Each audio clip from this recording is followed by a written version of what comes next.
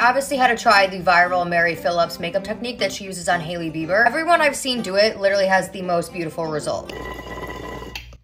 Say no more. We're trying this. So essentially we're just doing our makeup backward. Contour first, a little on the nose. So gonna do concealer. So this is supposed to give a really glowy, natural look. She also said to add highlighter too. Okay, it's looking a little messy, but I'm hoping the foundation will bring it all together. I feel like I don't need as much foundation because of all the product I already have on my face. This is blending really nicely.